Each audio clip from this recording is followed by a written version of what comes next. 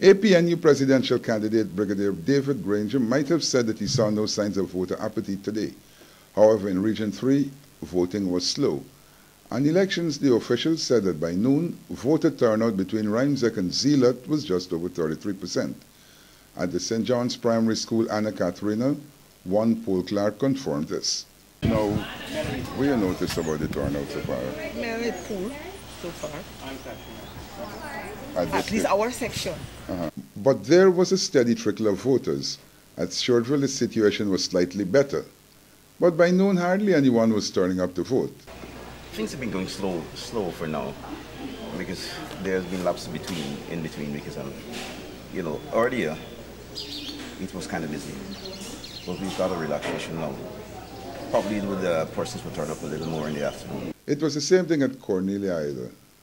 And at Diamond East Bank, Demerara, where the secondary school accommodated over 7 polling stations, things were slow. The observers who turned up had precious little to monitor. An Elections Commission chairman, Dr. Steve Surajbala, reported that he had cause to sack 2 GCOM staff members. They had issued tendered ballots.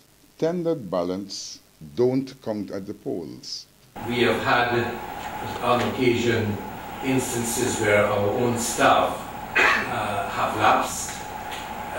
Unfortunately, we were firing them immediately.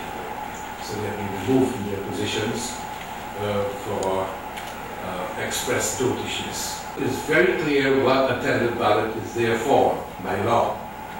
But when you see the first 4 persons go into the polling station and they're issuing tendered ballot, you know something is wrong. Parvati Ganga Prasad, who was working at the Glasgow Nursery School, was one of those dismissed. She had issued 9 tendered ballots to voters. The other was Pamela Mutu, who was working at the Evesham School. She issued 10 tendered ballots. Adam Harris, Prime News.